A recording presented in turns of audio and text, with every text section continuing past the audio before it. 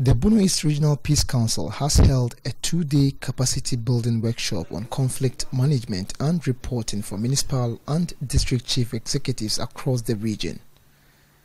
The training, amongst other things, sought to equip the executives with the skills to analyze conflicts and identify peace connectors and early warning signs in order to have peace in the 11 Bono East districts. Swala Abdallah Kwanda is the Bono Regional Executive Secretary of the National Peace Council.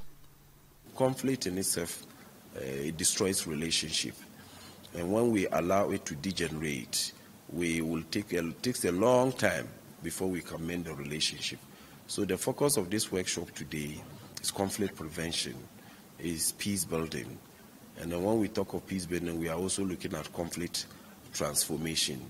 What are the issues that needs to be transformed in our various localities in such a way that it can help facilitate peace in this area.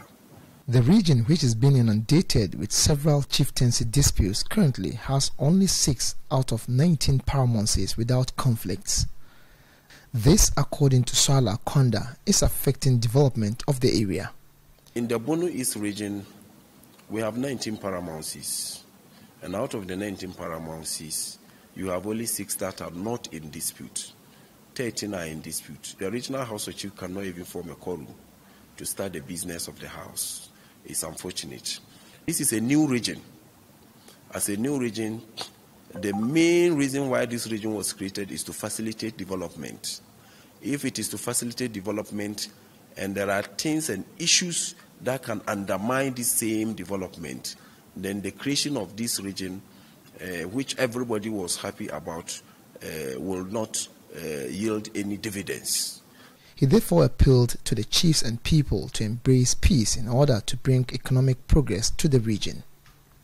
We want to appeal to the traditional authorities to give peace a chance. We want to appeal to chiefs in this region to make sure that they compromise on their positions so that we can have chiefs out of 19, and if only 6 that are not in dispute, it's serious.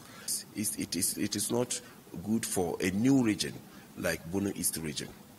MCE from Kranza and Dean for the Bono East MDCEs, Ureku Daniel, emphasized the need for more of such trainings, adding that it would go a long way to help bring development to the region. Personally, I have benefited so much, and I'm sure that my colleagues have equally also benefited, and we are praying for such trainings and capacity building workshops to help us reduce the kind of conflicts that we have in our municipalities.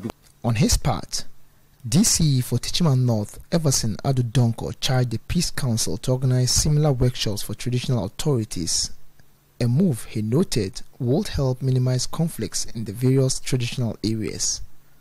Most of us have appreciated it, and we think it will be very necessary if the National Peace Council can take the course, the similar course, to our various communities where our chiefs are, so that they build their capacities on these areas.